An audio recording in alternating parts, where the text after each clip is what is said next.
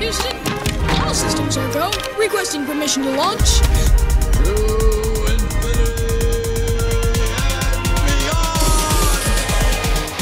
Hello everyone and welcome to this episode of the Arprince Show. It is episode number 7. On this week's show, I was featured on a show called DizNeeds, which is a podcast dedicated to Disney fans with special needs. Aaron joins me again to talk about D23 stuff on this week's edition of the Arprince Show, episode number 7. Here is the DizNeeds episode. Take it away, Danny. You are listening to the DizNeeds podcast.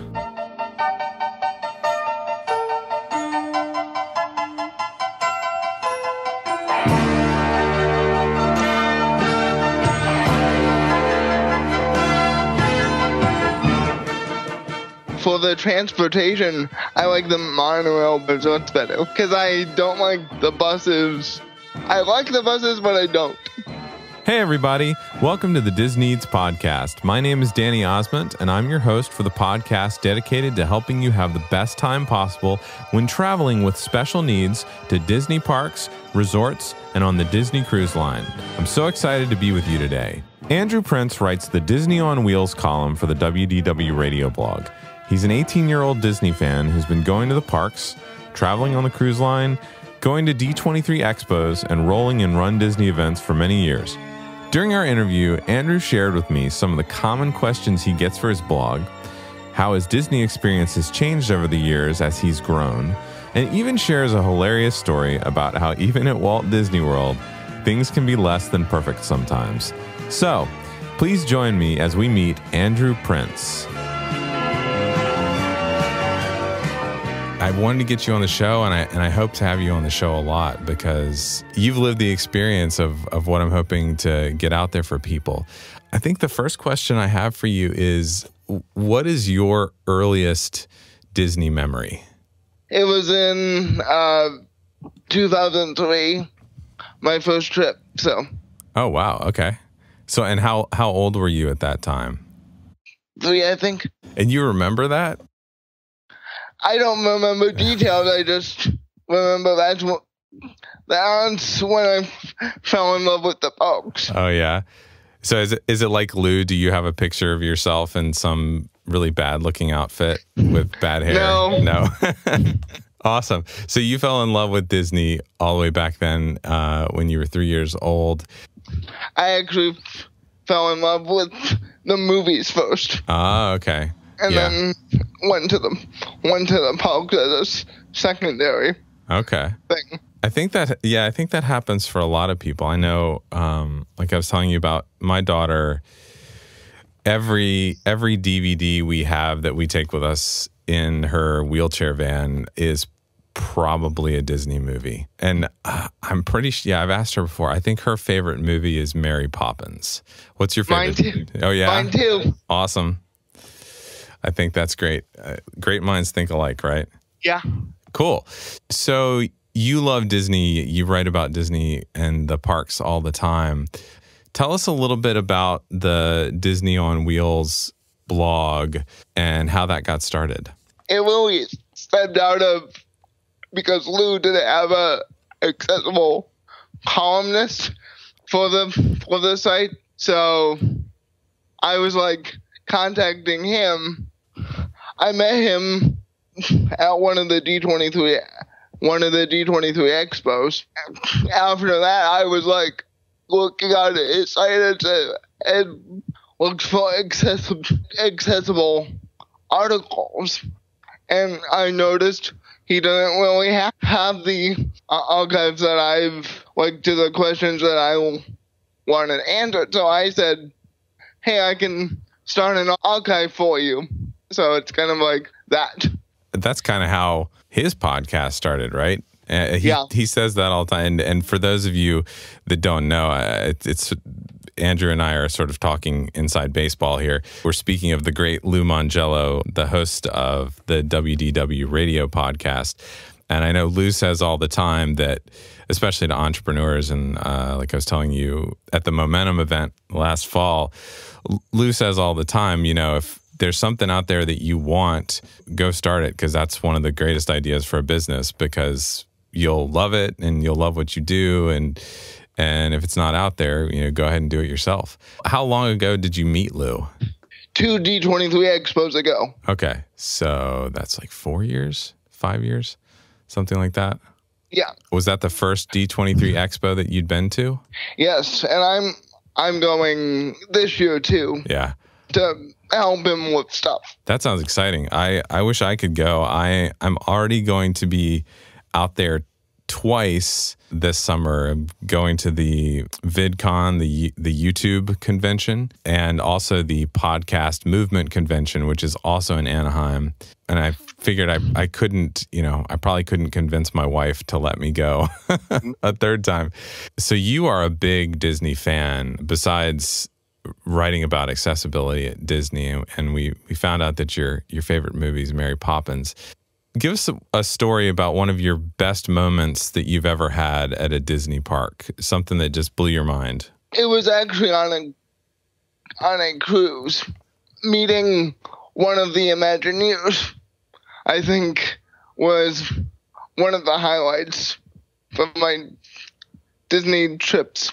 So would you consider yourself a Disney geek? Yes. Okay. I am too, and I know my family laughs at me. I'm probably the biggest Disney geek in my family, which is weird when you're a 39-year-old man. But I think that's something I have in common with Lou, is that, you know, being an older man, Disney geek, it's kind of weird, you know, someone who likes to go to the parks by themselves and just have fun. That's one of my favorite things to do. So the Disney on Wheels blog, you spend a lot of time helping people get ready to travel to the parks, go on the cruise line when they have mobility issues. What is one of the most common questions you get asked from someone who wants to go to one of the parks or go on the cruise line when they have mobility issues? I haven't been asked this question, but I'm sure people are thinking about it. Are they accessible for, like, scooter people or something? It's accessible for normal chairs, but is it accessible with scooter people? And since I'm not really in a ECV, I have to research, because I got a question like that from actually one of my fellow team members. A couple summers back. Yeah, the ECVs are definitely popular. I mean, I was telling you about my daughter, who is in a chair, not a power chair, just a standard chair. But my mother, who is older, when we've gone the past few times, has used an ECV, and that's been an interesting experience. So I can see how that question would come up a lot, because you have a lot of people using them. My mom is actually on a cruise right now. She's cruising the Mediterranean. She prefers princess cruises. She's never been on a Disney cruise.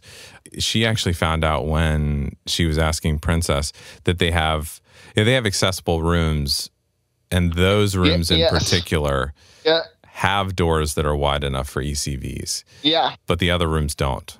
That's as far as I know, ECV versus regular chair. Yeah. On cruise line, so. Because that's the type of cabin I have to get to cruise with Disney and stuff.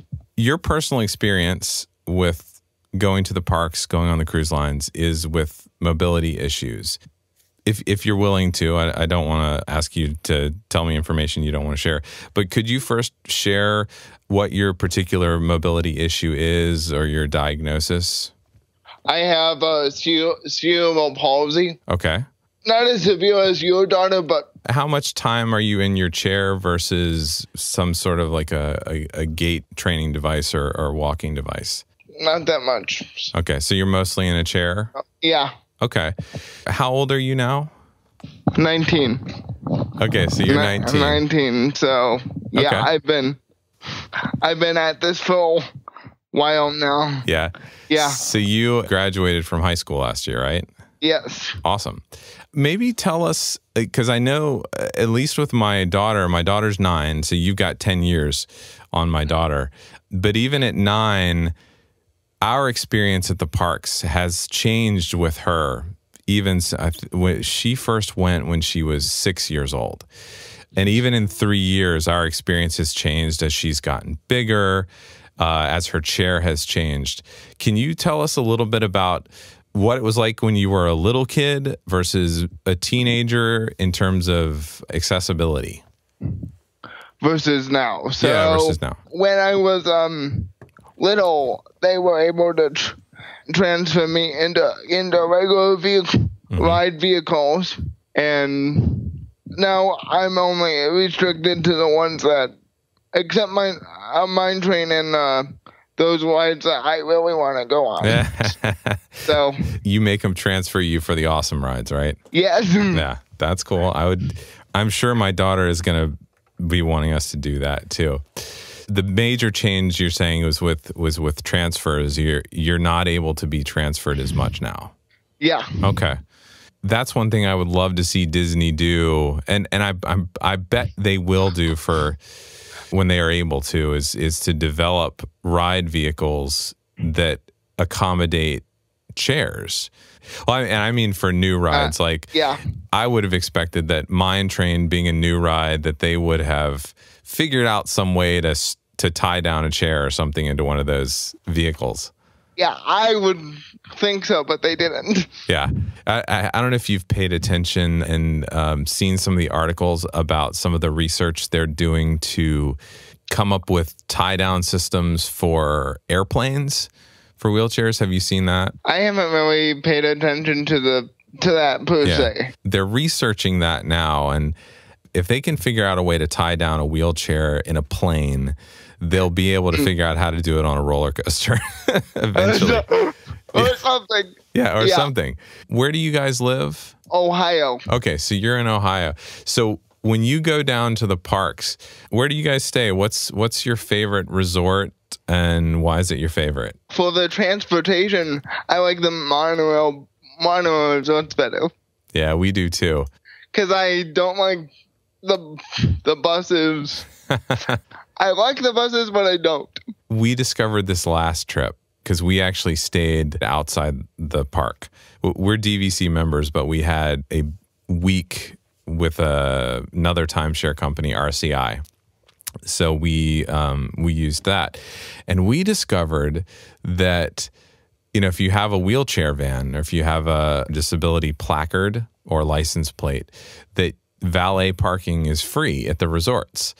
So we were able to drive in and have lunch at the Grand Floridian or the Contemporary or something like that, get free valet parking, and then you just hop on the monorail. And so it was almost like staying at a resort because it took us maybe 10 minutes to drive from our hotel to a monorail resort. And that may be something that we use more in the future. It was pretty cool. I think we also want to try out the boardwalk at some point because that's just such a fun area. And my kids really love Epcot right now. So of the monorail resorts, which one is your favorite? DVC side of Grand Floridian. Oh, yeah? The DVC side. Yeah. Because it's themed to Mary Poppins. Oh, right. If you haven't been, that makes sense. If you haven't been to it. No, that's actually our home DVC resort. So yeah, we love it. The fountain in the lobby with the penguins is pretty cool. Okay, so before we finish up, I do want to find out if you have a funny story, a funny story that only a family like yours or a family like mine would find funny about traveling to Disney World with accessibility issues. It was actually on one of the ones that we have to transfer for, the teacup ride at Magic Kingdom. See, you're brave. I don't ever go on that. That's one I can't handle. They only have one key for both the accessible teacup and to operate the ride. Yeah. One key. It broke inside the teacup. So you, Andrew, you broke the ride, is what you're saying. Yeah. Well, that's good. So all those guests that were there that day can blame Andrew for breaking the teacup ride. And how long ago was that? A year and a half ago. That's funny. So they only have one key. Hopefully they have two since then. Do you think they would? That reminds me of that story that Alice Davis tells about how, they only wanted to give her enough money to make one set of costumes for the Pirates ride. And she lied and asked them for more money because they didn't know how much it would cost, and made two sets. And then when they had the fire, she had the two sets. So that's what they need, is they need an Imagineer like that thinking about all the rides. Well, hey, if we have an accessible ride vehicle, we need two sets of keys, because what if the key breaks? Then nobody else with a chair that day will get to ride it. Well, Andrew, thank you so much for coming on the show, and thank you for being really honest about your experiences. And I look forward to having you back on future regularly, because you definitely know what it's like to go to Disney on Wheels. Hopefully with Lou. Yeah, we can get Lou.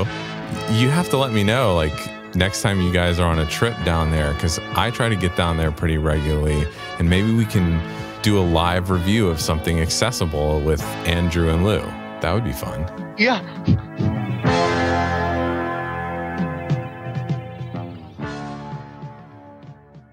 Thank you, Danny, for letting me be on the show. If you're seeing this. Since our last recording of the show, I have some sad news to report. One of Walt Disney's original Imagineers and his right-hand man, Marty Sklar, has passed away since the last recording. Marty Sklar was a Disney legend, and he even has a window on Disneyland's Main Street, USA. Now, back to our exciting programming. This week, Aaron Andrew talks about his thoughts on the Star Wars Hotel. Take it away, buddy. What's up, Arprince podcast? We are announcing the Star Wars Hotel, the unveiling of a new futuristic experience not known to this world that we live in. That's because it's brand new and nothing like it has ever been done. Andrew was there at the convention, WDW, to experience it live. And it's pretty neat. Who's going to go there first and can give us a feed? We'll find out. Back to you, Andrew. Thank you for watching. Join us next time. Thanks to Ricky Dieter Technology, Aaron Intruder, and all my production assistants. Thanks for watching. Please subscribe to my YouTube channel by clicking the red subscribe button below this video, and turn on notifications by clicking that little bell that shows up.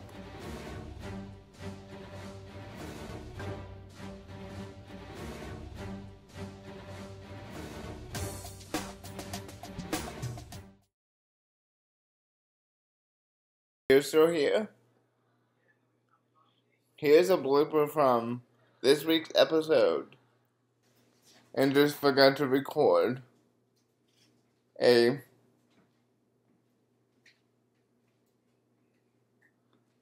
episode in between my busy schedule.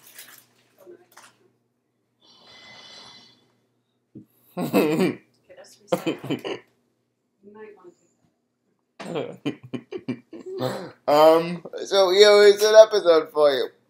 Take it away, guys. No! I'm trying to be professional here. Hello, welcome to the Andrew Show. My name is Andrew, and I'm annoying. Hello, my name is Andrew, and I'm a what face? Wow, you sounded just like him. How are you making your voice travel like that? Get rid of him! He's trying to hit you.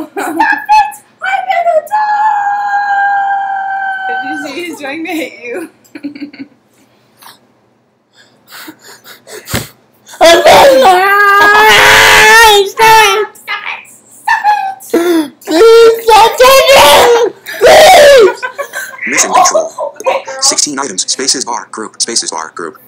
You are currently on a group. To interact with items in this group, press Please Control. stop Option, Shift, down arrow. Two of you. Oh, there are 3 of you. How many of you are there, Andrew? There's Oh 5 my of goodness. you. But are they both alive? All of them iTunes. iTunes. iTunes. iTunes. iTunes. Andrew, You are iTunes. iTunes. Mail. iTunes. iTunes. Andrew broke his You are computer. Skype. Andrew You are broke currently on a group. To interact with items in this group, press Control. Option, Now I Shift, know how down to get arrow. out of this. You don't.